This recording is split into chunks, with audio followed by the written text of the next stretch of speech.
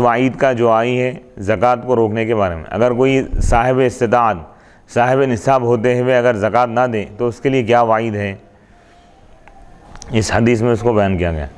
हद्दथना मुहम्मद इब्न अबी उमर अल-अदनी हद्दथना सुफियान इब्न उयैना अन अब्दुल मलिक इब्न आयना व जामिया इब्न अबी राशिद समिआ शकीक इब्न सलामत युखबिरु अन अब्दुल्लाह इब्न मसऊद अन रसूलिल्लाहि सल्लल्लाहु अलैहि वसल्लम क़ाल मा मिन अहदिन ला युअद्दी ज़कात मालिही इल्ला मुस्सिल लहु यौमल क़ियामति शुजाअन अक़रा हत्ता युतव्वक़ उनुक़हु सुम्मा क़रअ अलैना रसूलुल्लाहि सल्लल्लाहु अलैहि वसल्लम मिस्दाक़हु मिन किताबिल्लाहि तआला वला यहसबन्न अल्लज़ीना यबख़लूना बिमा आताहुमुल्लाहु मिन फ़ज़लिही हुवा खैरन लहुम बल हुवा शर्रुन लहुम। हदीस नंबर 1784। हज़रत अब्दुल्लाह बिन मसऊद रज़ियल्लाहु तआला अन्हु से रिवायत है और अल्लाह के रसूल अलैहिस्सलातु वस्सलाम से रिवायत करते हैं, आपने फरमाया नहीं है कोई शख्स जो अपने माल की ज़कात अदा नहीं करता मगर क़ियामत के दिन वही माल उसके लिए एक गंजा सांप बनाकर पेश कर दिया जाएगा उसकी सूरत में, यहाँ तक कि उसकी गर्दन में उसका तौक बना के डाल दिया जाएगा।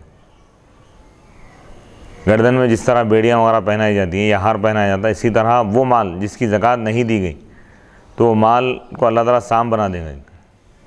कैसा? अक़रा यानी गंजा सांप। गंजा इसलिए कहा गया कि जब सांप के अंदर जब जहर बढ़ जाता है, ज़्यादा हो जाता है तो उसके बाल झड़ जाते हैं तो गंजा हो जाता है, यानी गंजा सांप उसके गले में डाल दिया जाएगा। वही माल गंजा सांप बनाकर डाल दिया जाएगा तौक बनाकर, और वो उसको डसता रहेगा।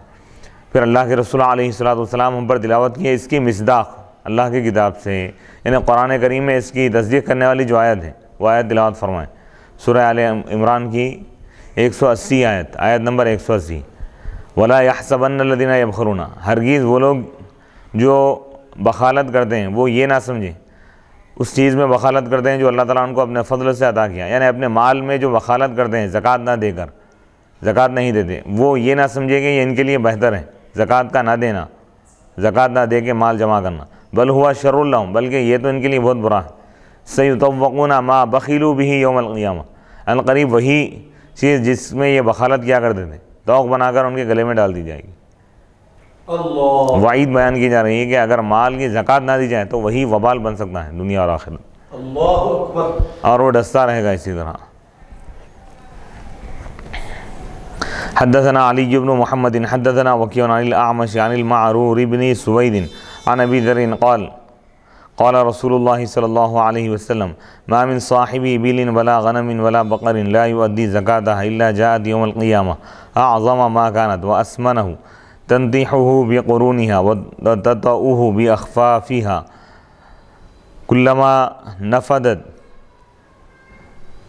नफ़िदत उख़राहा आदत अलैहि ऊलाहा हद्दा युक़ज़ा बैन अन्नास। हदीस नंबर 1785।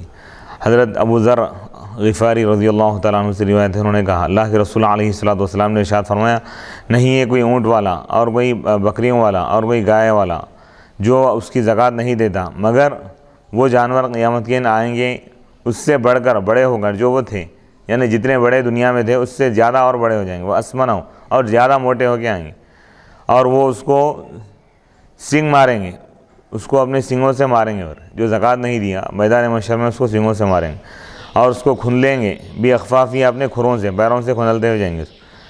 जब भी उसका आखिरी ख़त्म हो जाएगा, यानी जितने जानवर, यानी 50 जानवर थे, 100 जानवर थे, पूरे तरतीबवार पूरे ख़त्म हो गए, पूरे उसको खुनलते हुए चले गए, तो आदत अलैहि उला, फिर उस पर लौट जाएंगे दूसरा पहले वाला, फिर उसको ज़िंदा किया जाएगा, यानी यहाँ तक कि लोगों के दरमियान फैसला हो जाए।